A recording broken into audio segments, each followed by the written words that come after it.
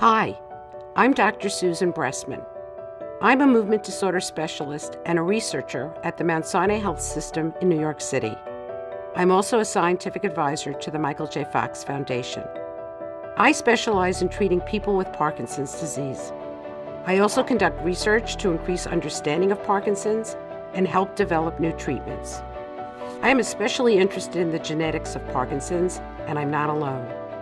For the past decade or so, genetic research has been opening up a whole new world of possibilities for diagnosing and treating Parkinson's.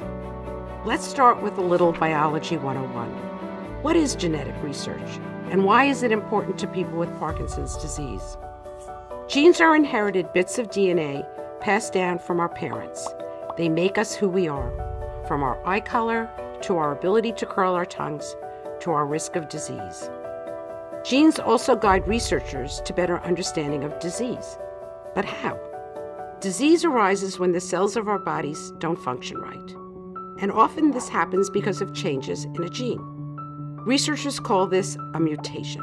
Not all mutations are bad, but some are, because they increase our risk of diseases, including Parkinson's.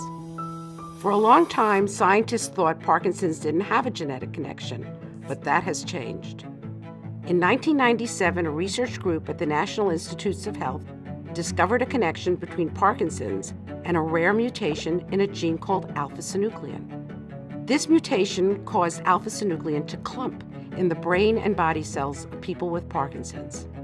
In 2004, another genetic mutation linked to Parkinson's was discovered, this time in a gene called LRRK2. And around the same time, scientists uncovered a Parkinson's connection with mutations in a gene called GBA. Now more genetic contributors to Parkinson's are still being uncovered all the time. In most cases, however, having a mutation does not necessarily mean you will develop Parkinson's. Also, these genetic mutations are pretty rare, with exceptions in certain groups like Ashkenazi Jews. In fact, if you do have Parkinson's, the odds are low that it was caused by a known genetic mutation. So you might be wondering, if genetic mutations are rare, why does this matter to me? If you remember just one thing from this entire conversation, I hope it will be this. Advances coming out of genetic research today offer one of our best chances to develop drugs that will help everyone living with Parkinson's, whether they have a mutation themselves or not. Many of the problems that take place in body cells are the same in Parkinson's disease, whether or not a genetic mutation caused them. And from a research perspective, that is huge. Let me explain how we go about it. By studying Parkinson's genetics, we can get closer to critical understanding that advances all drug development. Just a couple of examples. Some people with mutations never go on to develop Parkinson's. Does this mean they have some other difference that protects them from getting the disease? If we could identify that, perhaps we could find a way to protect more people from getting it. And we can look for clues about the variability of Parkinson's disease. Perhaps there is a genetic aspect that makes one patient have more tremor, while another has mostly gait and balance issues, or cause different people's disease to progress at different rates. As a scientist, I encourage you to participate in genetic research, including research that examines your specific genetic risks. But there are important personal considerations that need to be thought through when it comes to genetic testing. Understanding your results, what they mean for you and your family, and how to talk to your loved ones. Genetic counselors can walk you through this process. Let me introduce a couple of people who have gone through this themselves. First, meet Ofer. Hi, I'm Ofer Nemirovsky. I live in Boston with my wife and 3 children, and I have Parkinson's disease with a GBA mutation. I was born in Israel and came to the States when I was 4 years old. Grew up in Queens, New York, and went to high school in the Bronx at a math and science high school for nerds like myself. After college and business school, I found my way into venture capital and spent 30 years as a high-tech investor.